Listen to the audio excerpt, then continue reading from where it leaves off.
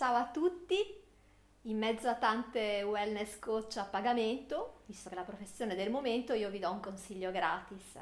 Mai fossilizzarsi sul passato a meno di non essere uno storico di professione. Mai avere paura del futuro perché diventerebbe un altissimo impervio muro.